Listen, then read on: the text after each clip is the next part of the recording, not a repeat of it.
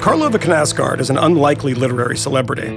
The Norwegian novelist is the author of the best-selling 6-volume novelized memoir, My Struggle, Mein Kampf in Norwegian, a title deliberately and somewhat controversially borrowed from Adolf Hitler's autobiography, Mein Kampf.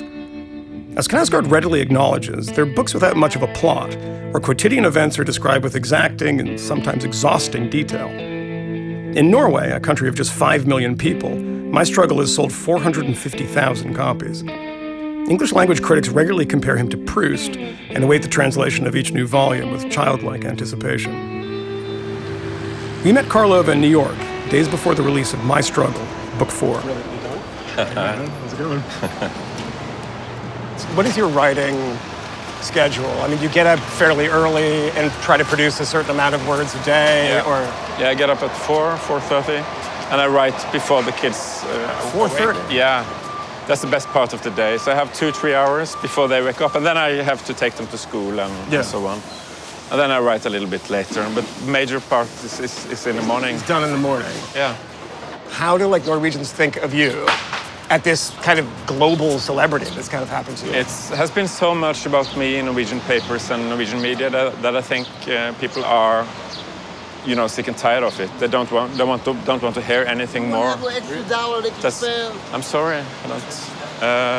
You don't sell that many books. You can't just be giving money out to people. No. But I don't have any on me, so I would have given otherwise. No, but I think that's how it is. I don't think it has anything to do with jantelov. It's just that it's too much. It's too much.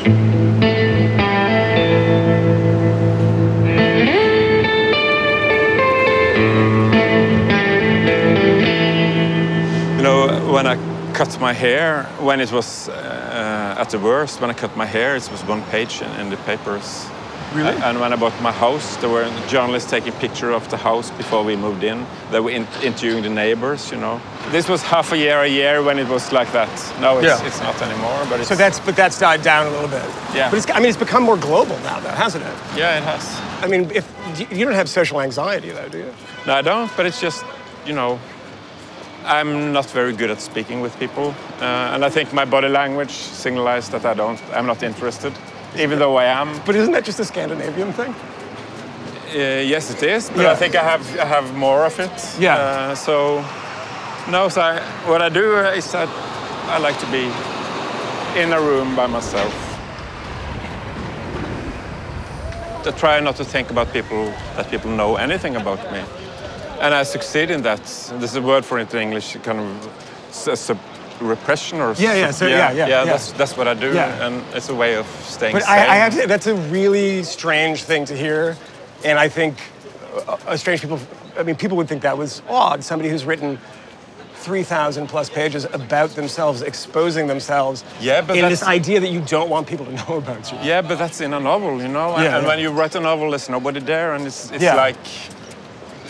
It's the only possible way for me to express myself is through a novel, I think, where I could be free. And I can't be that in any social setting. I'm not free. Okay, so why wouldn't you do this? Why wouldn't you write the books write these manuscripts where you feel that this is the only place you can really be free? And why publish them? That's because I am a novelist, That's what novelists do. Yeah. And it is really, for me, a piece of art in a way. It is literature. It is, it is. It's not me. It's not my life. It is something objective to it. Yeah. Very much so. Indeed, it's. That's why I'm doing it. I try to make novels. Yeah. Let's go get a drink. Yeah. Can we do that in the middle of the day? That's okay. 1 drink is okay. 1 drink is okay? 1 drink is okay. I don't like writing. I like having written. I see. Do you actually enjoy the process of writing? I mean, is it a painful, kind of like giving birth thing? It's painful in the beginning, very much so. With a white shit. That's terrible. That's absolutely terrible. Staring back at you. Yeah, and you have this idea of what you're going to achieve, and it's going to be great. I've been thinking for this for a year, and then you start and you see, no, this is crap, and it, and it keeps staying as crap for maybe months, and that's hard. But then I start to enjoy it. What is the point where you started enjoying it? At the point where I start to lose track of myself and what I'm doing and just disappearing into something. Thank you. Thanks. And that's the only joy of writing, that's to disappear for yourself. I find it hard too. I mean, I find that I write badly, and I do that all the time, and I need someone to say, no, this is good, constantly. So I have some people to say that to me, around me, which is the only way I can actually have the stamina to write. Is if someone's sort of looking at your stuff and giving an affirmation that this is good. Yeah, I need that. What I do, I write very much about nothing, and it's very hard to see the value of that for myself, you know. So for instance, when I wrote for the New York Times, which terrified me, I was so afraid. And I started to write, and it was about nothing, and it was really nothing. And I couldn't, I needed to have someone to say, but this is good. And so I could write for another day, and then I need that confirmation again. And you wrote, they wanted what, like a sort of 10 pages of written text, and you ended up writing what? I wrote 70, and I didn't dare to tell them. You know, I didn't have the guts to tell them that this is going to be a bit longer. So on the day of the deadline, I get my agent to say, well, he has written 70 pages. See, this is the wonderful thing about success, is you have all these people that can intervene in these uncomfortable situations and do it for you. This is the first time I've used it, you know, it's the first time I've done that. And it was good. And so that comes out, tell me what this is like. This comes out, huge newspaper. The reaction is, for people who read they're Sunday newspaper readers, they're not necessarily familiar with your work, and they say, what's going on here? Yeah. Something's got to happen, right? Yeah. This is about nothing. Yeah. And the reaction is mixed, but you don't pay attention to those reactions. I saw the number of comments to it, but for me it was completely, uncontroversial. I was just writing. I saw nothing, and I was writing about that. And I was very bothered when I traveled through the US, because I know I don't have a story. There is nothing. I don't see anything. It's, Yeah. And then I have to write that. And that's the story. Yeah, and I still feel bad about it, but that's what it was. You do? Yeah. But the Times was happy with it. People that read it were broadly happy with it, as far as you know. Yeah. But so this weighs on you in some way, that you could have done this in a different, could have been better, something could have happened to see you. Yeah, I could have talked to someone, or presented something, or had a theory about something, or because they wanted something big, I guess. But isn't that they know what they're, I mean, if you say to anybody who's read your work or knows something about you, Karl-Ove Knausgaard, what does he do? You say, well, he writes these books about himself that are also they're also about nothing, too. There could be meandering kind of bits about going and getting something out of the refrigerator. So there's an expectation, this is what you do, right? That's how you write. Yeah. But that still makes you feel sort of miserable. It's like this, as everybody wants, I want to be clever, and I want to, to be admired for being clever in a way. And in writing, you do that. But it's hard to wrap your head around, because you say, you want to be clever, you want to be brilliant. One of your heroes is Proust. You're consistently compared to Proust by people who are worth listening to. And that has no, I know Proust, I've read Proust, I know what he can do, and I can't do that. I mean, that's so it doesn't matter who says it, you just will not believe it. No, I saw the headline, the Norwegian Proust, and that's a contradiction in different terms. It's impossible. It really is impossible.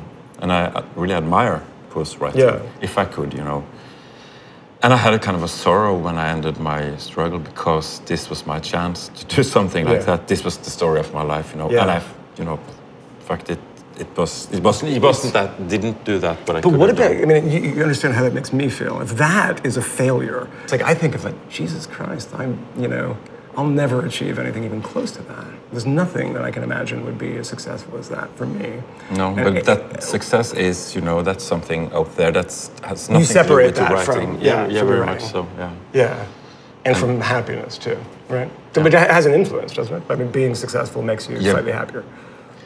It have so many advantages, so many doors that are open, which is brilliant. But it doesn't help anything with my mental, state of mind. How happy are you? I woke up every morning being unhappy. Every morning? Every morning. Consistently? Yeah, with this feeling of... When was the last time you woke up and you said, I'm sort of reasonably happy? It doesn't happen. And then it takes some hours, and I and it gets better, you know. At the end of the day, it's okay. That's how it is. And But you just accept this. This is just part of... Yeah. That's and how it is writing sort of... It's helping. Yeah, it's a cliche, but it's therapeutic in some ways. Yeah, not what I write, but just the act of writing. That helps, because I forget myself, you know. But with success comes, you know, these other anxieties. You go to San Francisco last week to talk about Volume 4 of My Struggle. How many people showed up to talk to you? Or listen to you talk? Just 1,200. 1,200 people. Yeah. What's that moment like when I have to be there to amuse and entertain 1,200 people? It's a moment of horror. I get so nervous, I almost throw up, you know. And it's terrifying. And it is terrifying talking to 20 people. So it's terrible. You're a very, very successful writer. And it seems like a sort of perfect storm of this does not fit your personality at all. But I still have some elements in my personality. I mean, I have a kind of a narcissistic part of me, and that's part of it. I want to be seen as well, you know, and it's very contradictory. It's full of ambivalence. I mean, is it difficult for you? And the books come out in Norway. The response to this is very positive, and this is kind of soil you've tilled quite a bit, but it's also one of anger from people that are clearly identified. I don't know, wanting to sue you or something. I mean, these people getting lawyers, there's people denouncing you in the press. Yeah. That's a sort of different type of anxiety. I mean, writing this book is a clarifying experience for you. It's therapeutic in so many ways, and then it comes out, and then that. I mean, how did you respond to that? Yeah, I didn't, you know, think about that when I was writing the first 2 books. But then I sent a copy out to the people I've been writing about. And then I got a reaction. And they said, you can't publish it, we will stop you. We use all means to stop you from publishing Legal means? Yeah, they said so. And then we just had lawyers reading everything. And it was kind of and then I realized what I've been doing, and the rage and anger against me was, you know, I wanted to be liked. That's kind of a basic thing. I could have said, okay, I won't publish, but I did. So it was maybe a 2 weeks time where I was discussing this, thinking through this ethically, morally, can I do it? You know, what I've been doing was I wrote about my father and my grandmother. Your father died in 1998, though, right? Yeah. And so this was his family, his side of the family. That's right. They were the most upset. Yeah, they were very upset. But what I said to myself was, they can't deny me telling the story of my father. They can't do that. Yeah. But of course, I inflict pain on people, and How many ruptured relationships from this book? This is the half of my family. So it is half of your family. Yeah, and it's some friends. Some friends, but not many friends. Almost everybody accepted it, and some were angry for a few days, but that was okay. Let's talk about the books a little bit. I mean, there's endless discussion of the actual title of the book, and every piece seems to start with the same kind of paragraph. There was one in Interview magazine the other day. You know, my struggle is a struggle to read because there's a lot of tedium in it, and then a discussion of the actual title itself. If you skip ahead to the 6th book, you have like a 200-page digression, and it's talking about Mein Kampf and talking about Adolf Hitler and August Kubizek, his childhood friend, and all this stuff. What was why, I guess, is the very short question. You know, it's a book about yourself. It's about you. I start off, I'm reading about your father, and then I'm ending on 200 pages on Adolf Hitler. Yeah. It's the first 5 books forms a circle. It starts and ends with the funeral of my father. And book 6 is about the consequences of those 5 books. Yeah. And one of the consequences was that I used the title Mein Kampf, My Struggle. So I had to read Hitler's book, and I did. And you actually read the entire thing? Yeah. And this book is also about the relationship between reality and literature. And Adolf Hitler's book is maybe the book that's kind of crossed those lines most. Yeah. And led by that, I started to write about it. And I thought I should write 10 pages. But it kind of, you know, I was so interested in it. So started writing about Hitler as a young man. And I realized, well, there's a lot of similarities between Hitler as a young man and me as a young man. And that's the most jarring thing. You don't read stuff like that about that's sort of humanizing in some way, and people comparing themselves to Adolf Hitler. Yeah. I mean, was the reaction to that? Not to that, I think, but there was a reaction to, you know, after the massacre in Norway, there was all these people were gathered, there were 100,000 of people were gathered for the first time for many, many years in Oslo, you know. And I compared that to, it was so good to be a part of a nation, it was so good to be a part of that. It felt like a we, you know, and I compared that to Nazism because I knew there must be something very good in there, you know. Because people wouldn't have gone there if it was only bad, you know. So it must have been joy, it must have been something very good. And I compared that to those two, you know, episodes with each other, and that was a headline. You are an incredibly intelligent man. You know exactly what's happening when you write that. You know that that's going to drive people crazy, right? No, I didn't think of that. It's not. You honestly didn't think that this was going to happen. This is true, and finally I found kind of some truth in there. Of course, somewhere in me I knew this is a kind of provocation, but that wasn't. That wasn't the motivation for writing. This was actually. This is what I. Do you stop yourself from writing things if you think that it might? I mean, as somebody who's very conscious of what people are thinking of them, does everything that comes out from here come onto the page without you stopping yourself? No, it has to be true. I have to, have to know this is true. Yeah. Then I could do it, no matter consequences. But it has to be, can't be. You know, I'm saying this to gain something. It must be true. Because when you open the book and I see you talking about Ian Kershaw. And then I go back 5 pages, and I see 2 words on the page that screaming out at me, kuk och fitta. Yeah. Okay? Yeah. And I see these, I'm like, and then somewhere down, I see Hitler. Yeah. What is the context of that? The context? Yeah, the context of, like, you're talking about, I mean, this is about words that one cannot say, things that one cannot say. Is that what the... I don't really remember. You don't remember? I don't remember it, no. You honestly don't? No, I don't. I'm sorry. Really? Yeah, but it's so many pages, you know. It's... They're yours, right? Yeah, but I'm sorry.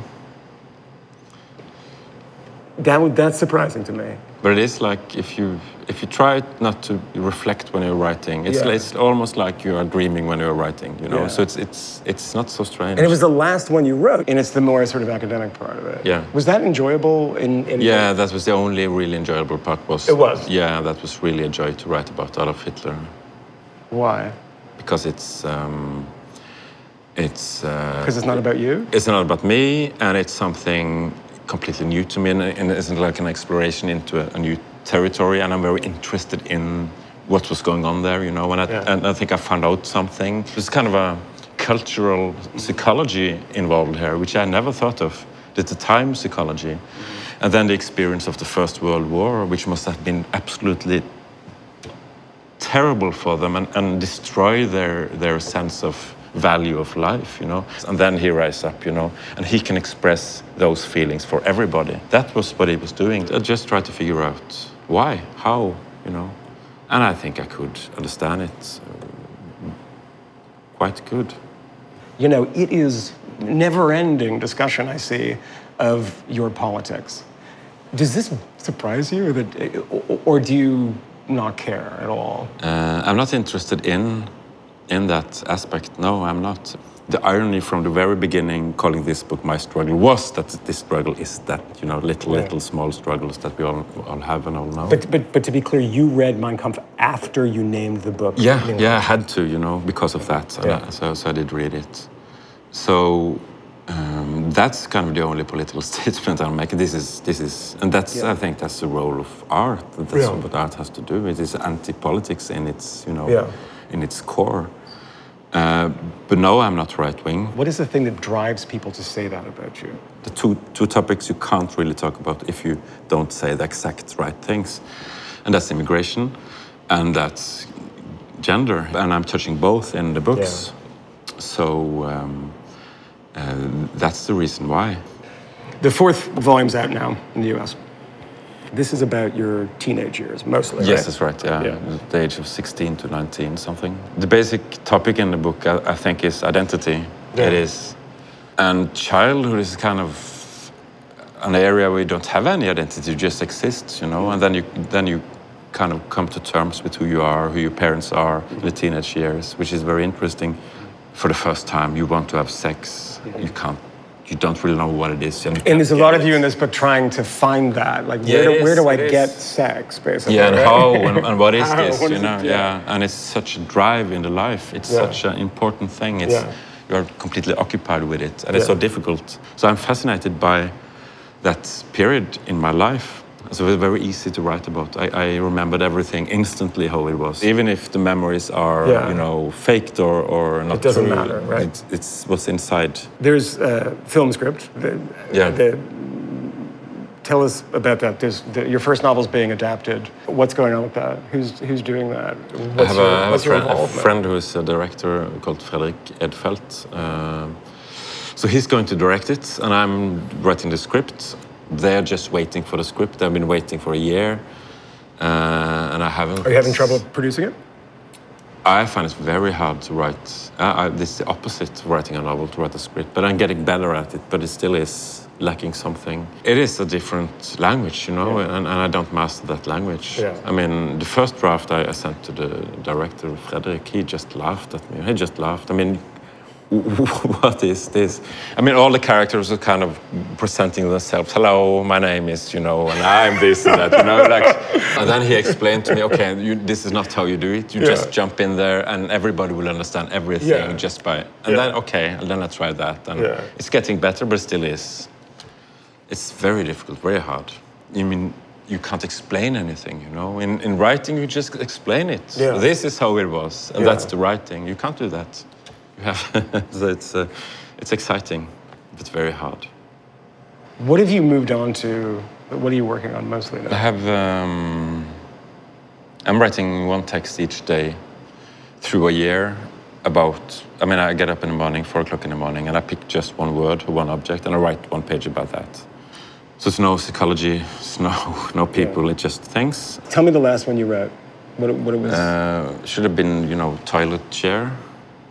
The toilet itself. Yeah, how it looks, what it does, how it works, like you've never seen it before, you know, or vomit, or tree, or sun, and I try to make all the things. I mean, we have a hierarchy of things, you know, something is good, something is bad. But I try to, you know, crush that and have equality, so everything is of the same value. So it's just for fun, almost, and I need to escape from the psychology of. But in the sense of a more traditional novel, which you've obviously done too. That's what I'm going to do now. That's what I'm. This is just some thing that I do in the morning, and then I will write a novel during the day. That's the plan. Yeah. That's the plan. Yeah, and it's going to be something not realistic, has nothing to do with me whatsoever. It's going to be very different. Thank you. Thank you. It was really nice to talk to you.